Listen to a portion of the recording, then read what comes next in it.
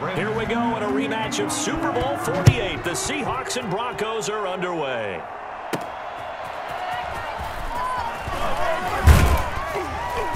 And he will make it to the 20-yard line and no further. The Seahawks take over first and 10 at their own 20-yard line.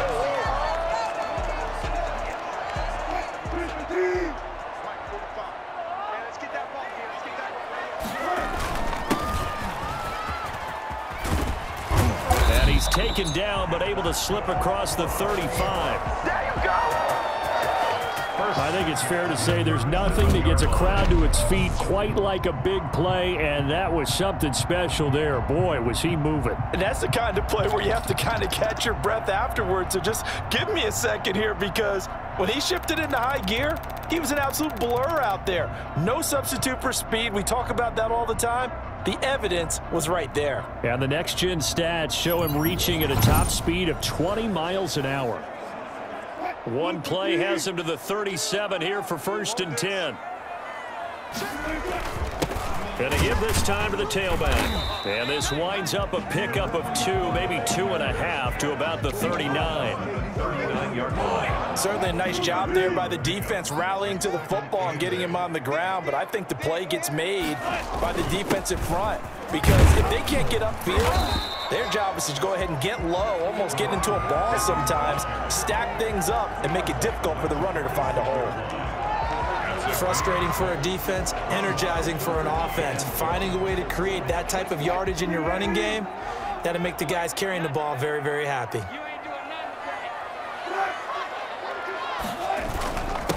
Now a handoff here to his running back.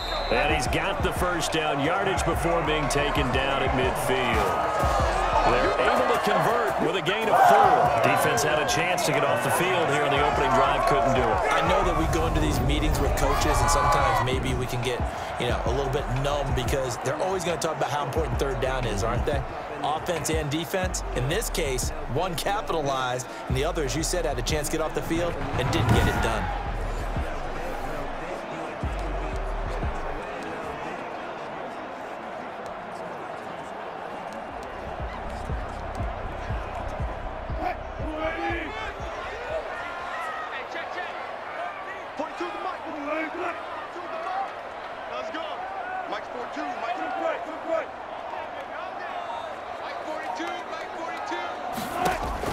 From midfield now, here's Wilson. And he's going to find his man out of the backfield. That's complete.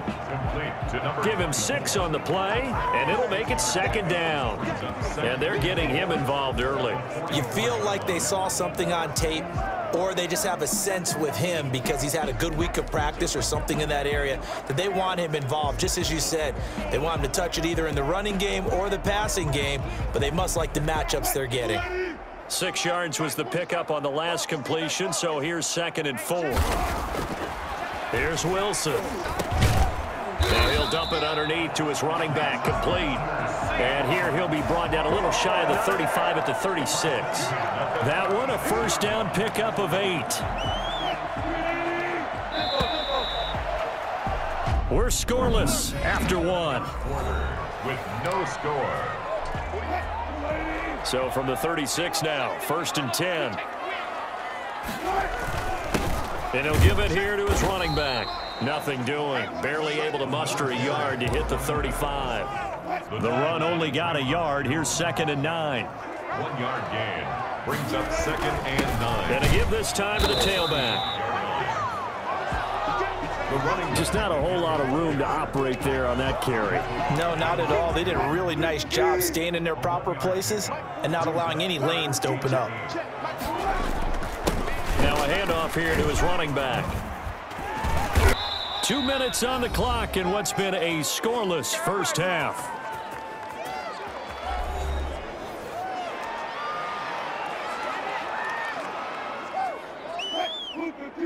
A reminder, coming up at halftime, we'll check in with our Jonathan Coachman. He'll have highlights and analysis of the first half, and our highlights will likely be on the defensive side of the football here. Scoreless game.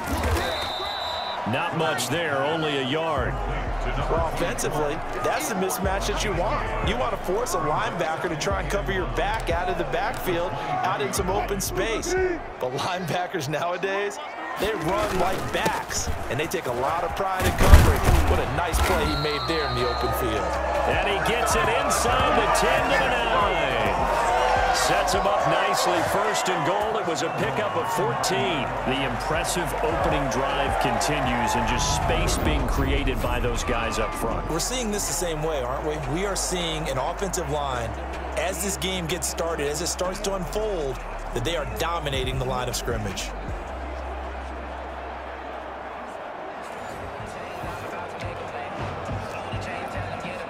So first and goal from the 9-yard line.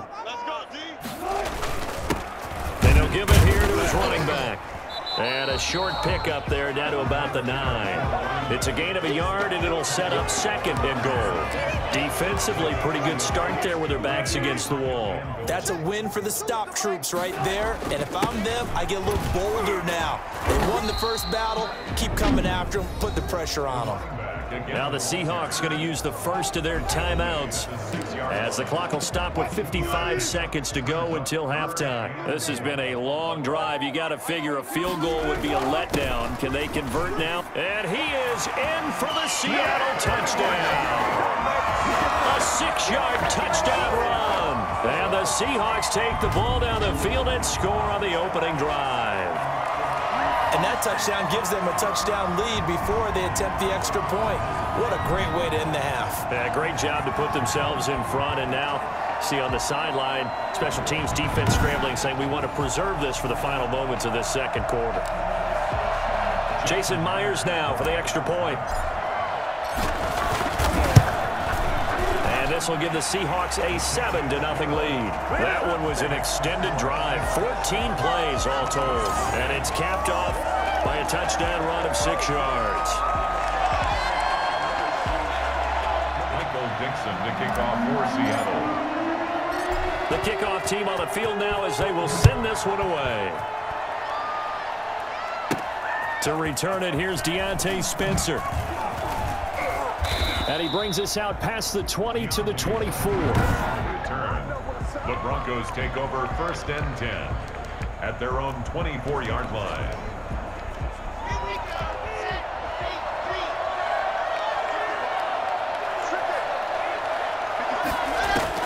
Block now on first down. That's going to be caught by Judy. Now the Broncos are going to call the first of their timeouts, as they'll stop it with just over 40 seconds to go in the first half. To throw again on second down. Lock. This is intercepted. Picked off by the linebacker, Bobby Wagner. And they'll spot him at the 3-yard line. Time to go to work. Let's go! You're trailing. You're trying to get points late in the half. I absolutely understand that. But remember, it's all about the ball. And without the ball, you can't get those points. They just turned it over. Now you got to be careful, because that deficit can get a little bigger on the other side with that good field position they just took over with.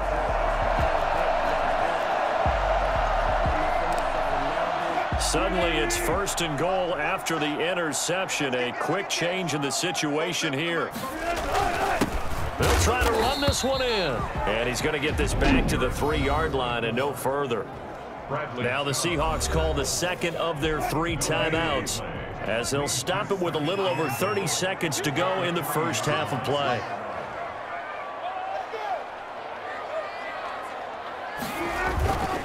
On second and goal, they'll give it to him again. And he will score. Touchdown, Seattle.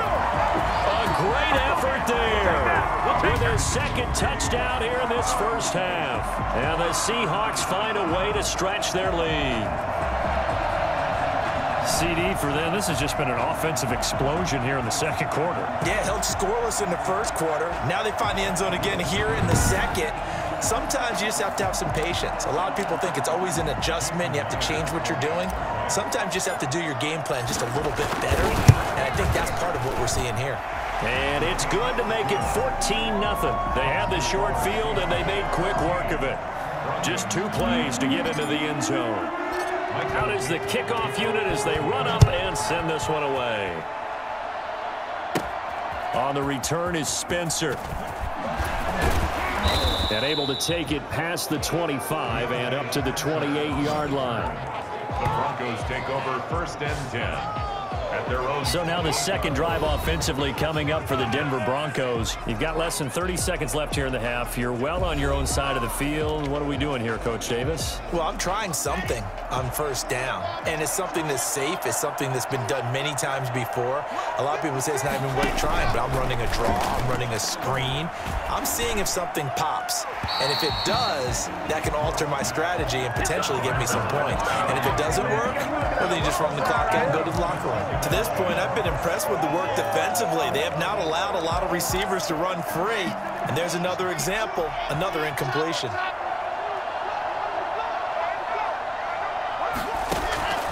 Back to the air on 2nd down. It's Locke. Into heavy traffic, and it's intercepted. Picked off by the linebacker, Bobby Wagner. Here I come! Here I come! Intercepted. Sets up a 1st down and goal at the 1-yard line.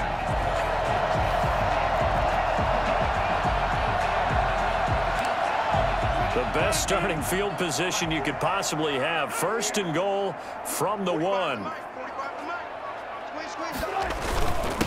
They'll try to run this one in. And he is in for the Seattle touchdown.